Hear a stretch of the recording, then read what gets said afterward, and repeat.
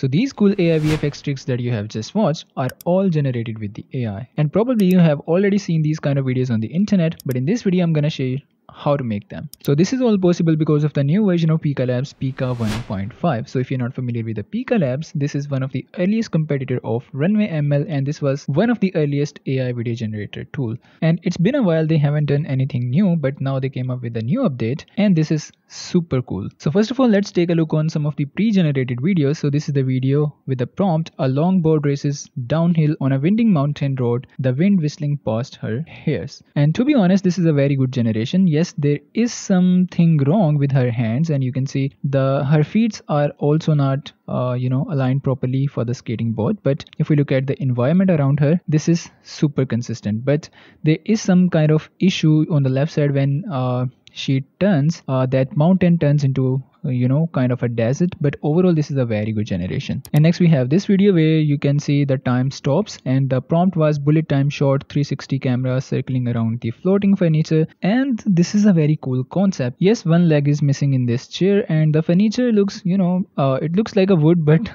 you can see a lot of things are not looking good at all. But if we look at the shot itself, it is a really good shot. And next we have this video with the prompt: dolly into a chameleon is doing push-ups. And this chameleon is really looking like he's doing a push-up.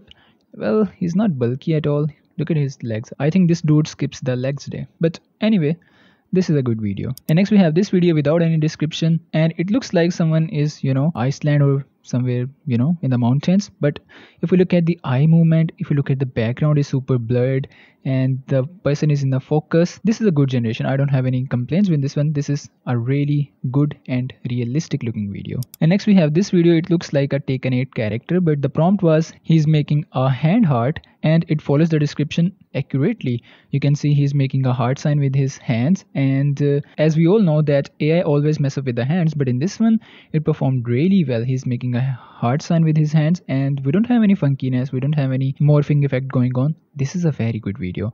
It could be a cherry pick, but this is good video. But all of these are the normal text to video. And how do we make those kind of VFX shots that you have just saw in the beginning of this video? So here we have an output just for an example where we have a picture of a washing machine, and then the hands are squishing it, and it looks very satisfying. So obviously they have improved their text to video model, but the thing that is making a lot change, that is Pika effect. So you can see this button, Pika effect. So if I click on that, you can see we have different kind of filters: inflated, melted, exploded, squish it, crush it, and then we have the cakeify it. So to try these effects, you have to upload your image. So let's try this image. And next you have to select the effect that you want to apply. So let's apply the inflated, and this will automatically select this and hit generate.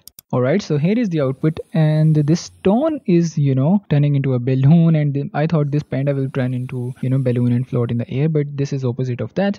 But overall this is not a bad video. This is just for fun. Now let's try to melt somebody. So this is the image of a person. Now let's try to melt this, and here is the output. It reminds me of a Terminator movie where the enemy made of a metal that melts and again turn into a Terminator. This is that kind of thing, but this is cool stuff. Well, the melting is okay, but don't try to explode someone.